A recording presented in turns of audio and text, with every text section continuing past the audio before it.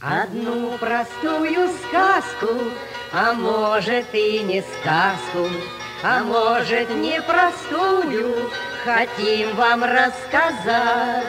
Ее мы помним с детства, а может и не с детства, а может и не помним, но будем вспоминать. Начинайте! Нам помнится вороне кар-кар-кар-кар-кар-кар-кар, а может быть собаки, а может быть корове му-му-му-му-му-му. Однажды повезло,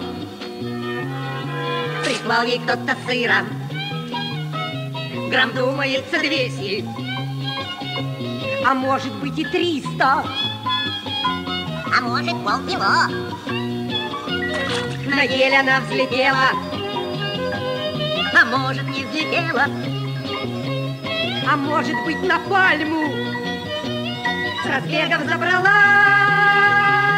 и там она позавтракать, а может пообедать, А может ведь поужинать. спокойно собралась. А дальше?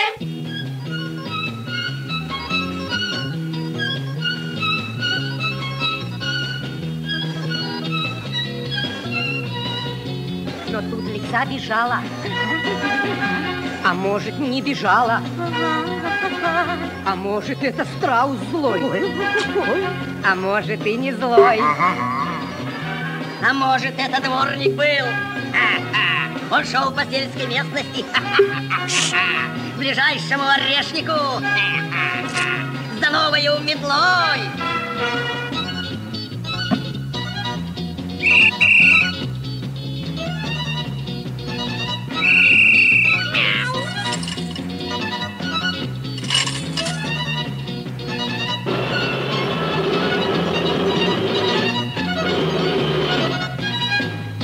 Послушайте, ворона, а может быть собака, а может быть корова, но тоже хороша. У вас такие перья, ой-ой-ой-ой-ой-ой, у вас рога такие, ай-яй-яй-яй-яй-яй, копыта очень стройные и добрая душа.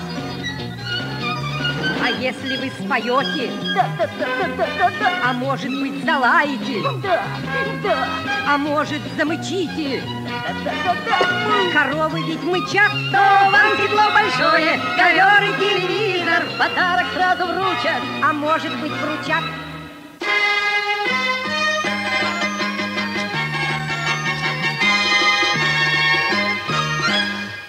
И глупая ворона, а может быть собака, а может... Бегемот!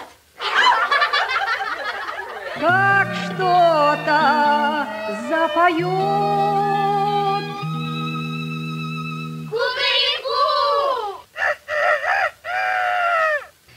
А сыру той вороны, а может быть собаки, а может и коровы, конечно же, упал и прямо на лисицу. Чего вы кидаете? А может и на страуса, а может и на дворника. Немедленно попал.